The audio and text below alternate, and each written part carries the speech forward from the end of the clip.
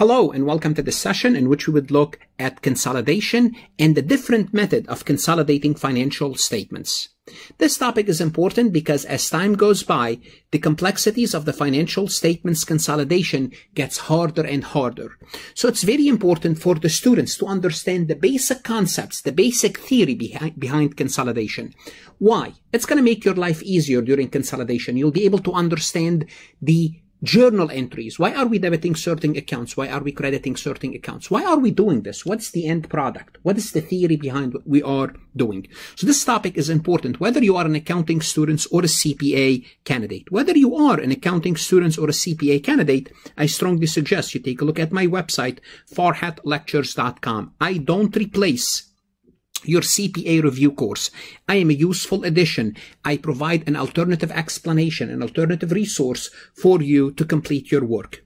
So simply put, I teach you the material. The review course will help you prepare for the exam. Think of me as a backup to your CPA review course. Your risk to try me is 1 month of subscription. Your potential gain is passing the exam itself. Are you willing to take that risk? And if not for anything, take a look at my website to find out how well or not well your university doing on the CPA exam. I do have resources for other courses and CPA sections.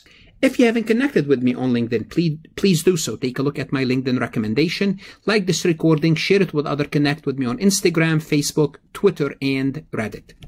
So financial statements consolidation, as I was just saying, it gets more and more complicated with time, but the basic objective remains the same. And that's to combine all your assets, all your liabilities, all your revenues, expenses, and equity in the consolidated financial statements. And this process occurs through the worksheet and the consolidation entries. And as a result, we produce a single set of financial statements. Now, some topics it's good to understand those topics. They need special attention. One of them is consolidated net income. So what happens is after we buy the company, subsequent to the acquisition, we must report our consolidated net income, which is the net income of the parent and the subsidiary. So what we do first, we separately combine the revenues and expenses of the parent with those of the subsidiaries.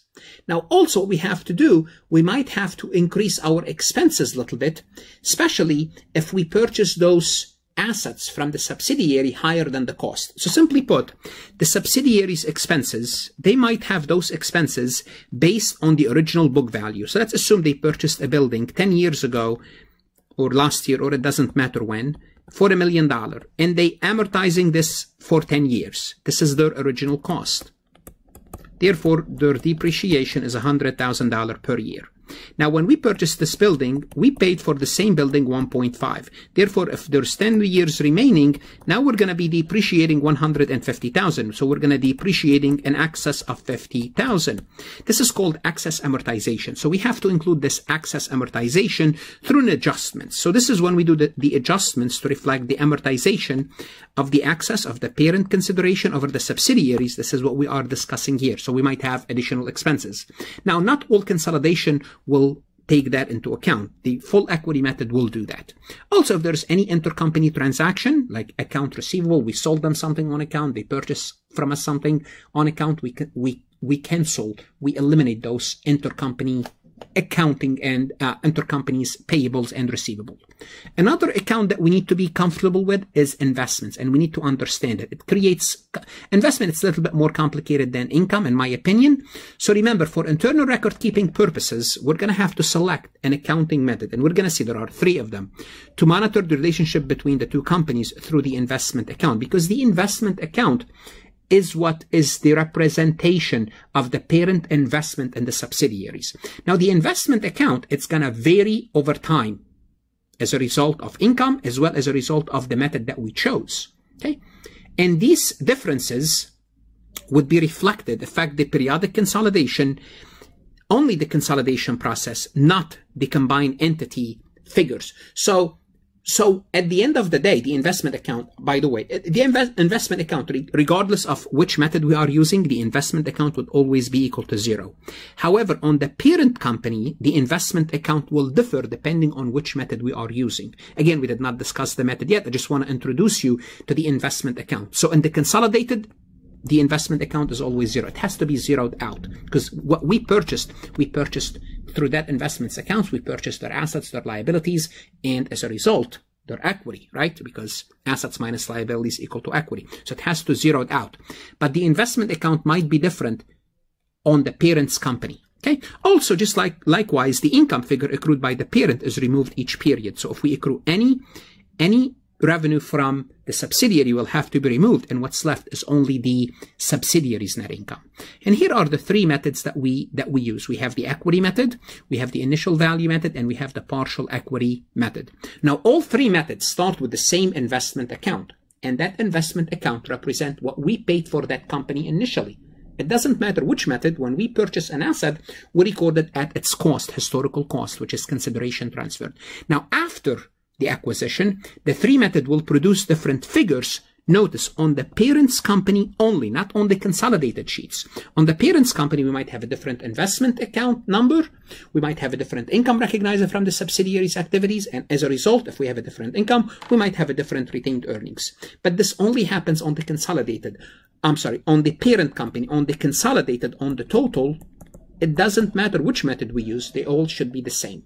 Let's take a look, an overview about the three methods, starting with the equity method, the method that we should be most comfortable and familiar with, because if you understand the equity method, you will easily understand the partial equity. If you understand the equity and the partial equity, the initial value is a piece of cake, right? So the equity method is using full accrual, and hopefully you know what full accrual is. It's basically maintaining the parent's investment and account for related income over time. So simply put, when the subsidiaries report net income, the parent company will accrue it. So as soon as the subsidiaries earns it, the parent company will accrue it. How does it accrue it? What entry do we make when the subsidiaries reported net income? Remember, we debit investment, we credit income. So we debit investment, so we increase our investment in the subsidiaries, and we increase our income. Also, the equity method accounts for excess amortization. So remember what I said earlier. If we purchase a building for 1.5 million and the value of the building at the subsidiaries was $1 million, as a result, what happened is we have an excess amortization of $50,000 per year, assuming we are depreciating this building over 10 years. So what happened as a result, usually we're going to debit income, and reduce our investment for that excess amortization. It's the opposite of when we accrue income. Also, if there's any unrealized gross profit on intercompany transaction, we defer those. For example, if we sold them or they purchased from us inventory, or if we sold them inventory and that inventory is not resold yet, well, guess what? We're going to have a deferred profit. Therefore, we debit income, credit investment. Same thing as this entry, which is the opposite of when we accrue net income. Also, when there's a dividend, the dividend, remember, under the equity method, we debit dividend, or eventually we receive cash, and we credit the investment. So we reduce the investment by the amount of the dividend. So notice what's happening under the equity method. We are keeping track of our investment account as changes in the equity of the subsidiaries. It creates, simply put, a parallel between the parent's investment and the changes in the underlying equity of the acquired company. They make a profit, we increase our investment. They pay dividend, we reduce our investment. This method is referred to sometimes as the single line consolidation. It's popular where management would require or would want to measure the subsidiary profit under the accrual-based income figures. This is the equity method.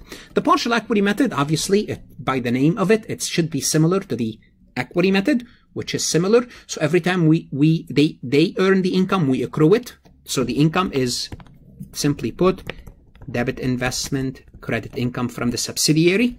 Every time they declare dividend, we debit dividend, credit investment from for the subsidiaries. However, we don't do the other two adjustments, which is the excess amortization and the deferral. So we don't make those other adjustments. Okay, so we end up with a net income figure as computed from the parent's company, approximating consolidated total, but without the effort of the full application method of the equity method. Okay, so you will see this when we do an example, but this is what's going to end up happening. Now, again, the total for both companies will be the same, the consolidated. What's going to differ is those consolidation entries. The initial value method, in contrast to the other two methods, we don't recognize any income as it's earned. So we don't use the accrual method. So what we do is we wait until they pay the dividend. So we recognize the dividend income as they pay it. And usually from the time they declare it until the time they pay it, it's very short. Therefore, simply put, the initial method, to a great degree, it recognizes or it's measuring the subsidiary's performance under the cash method. So if you hear the word initial value method, think of the cash value, the cash basis of accounting, because we recognize income as we receive it in form of dividend. So why do we use the initial value method? It's ease. It's very easy. We wait until we receive the cash from them. It's ease of application. We don't need to measure the subsidiary's performance on an accrual basis. So it's not needed. So simply put, we want to measure their performance on the cash basis. This is when we use this method. So make sure you are familiar with all three methods. Make sure you have a good understanding of the equity method, because the partial equity will become easier. The initial value, it's easiest of the two. Now, obviously, we have to work an example illustrating those three methods, and preferably one example showing you the difference between the three, because this is what I just went over is theory. Now, it's good if you were able to follow, but what's even better if I work an example showing you all three methods.